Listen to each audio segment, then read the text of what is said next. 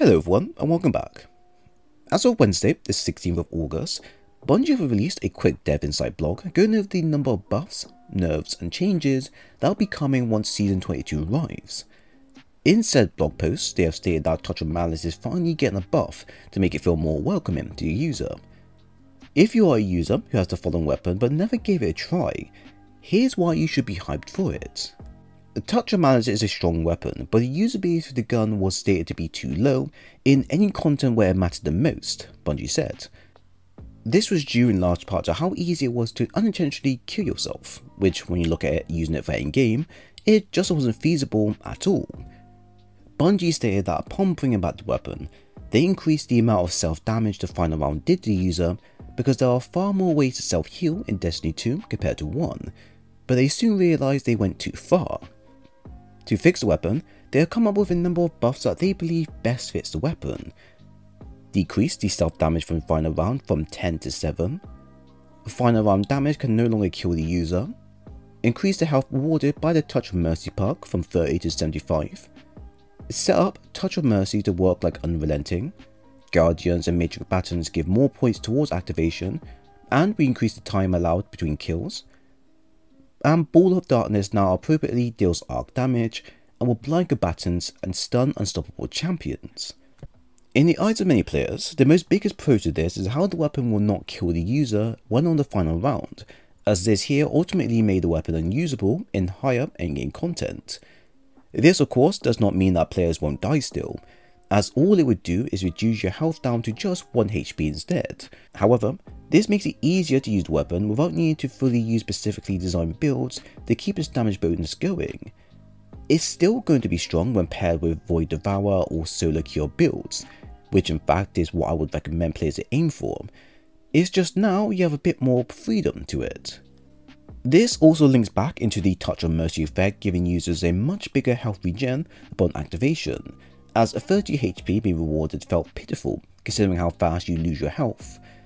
Now though, with health reduction being taken down to 7 instead, you will have enough health regen given back to you before you even reach 1 HP. That's huge in my books.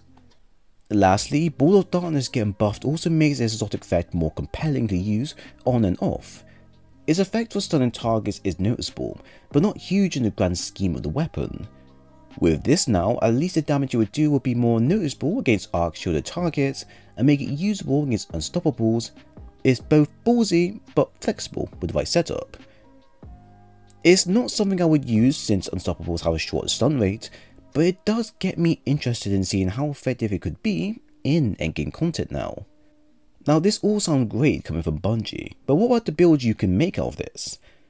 Well, just from using the weapon alone, the best way to maximize the exotic is to build into health regen setups. I have done a previous build before using Sanguine's Alchemy Rift effect and Void with Non-Stop Devour to create an easy to use final round build. With it, you can stay in your Rift for however long you wanted, and then you can make full use of the Devour to heal while you are firing literally non-stop. It's such a fun idea that it is usable to use in endgame content such as Master, Legend and above, as long as you knew what you were doing and you stayed vigilant to your surrounding. Another possible build that could have been done would be to use Precious Scars, Phoenix Cradle and Boots of the Assembler with Solar and Void subclass. Precious Scars will constantly shoot out a wave of healing upon kills, while Phoenix Cradle extends the time of Soul Invictus. Using the two with Soul Invictus or Void Devour means that healing will never be so much of an issue, which you can then invest the rest into damage. A Boost of the Assembler is a wild card exotic that can be used however you like, but considering how the whole setup is range based, I can definitely see this being a huge benefactor with buffing your teammates easily or from a safe distance.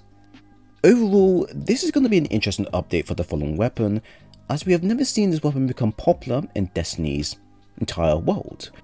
Hopefully the buff will be very noticeable and fun to use for those who have been itching to use the weapon for a very long time, as honestly, this is one weapon that has such an interesting perk to it, it's just its downside to it makes it not worth the while to use.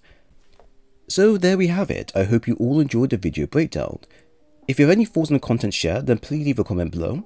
While at the same time, if you enjoy the content and want more of these videos in the future, then leave a like and a sub while here. It was great sharing today's video with you all, and I hope to see you again soon.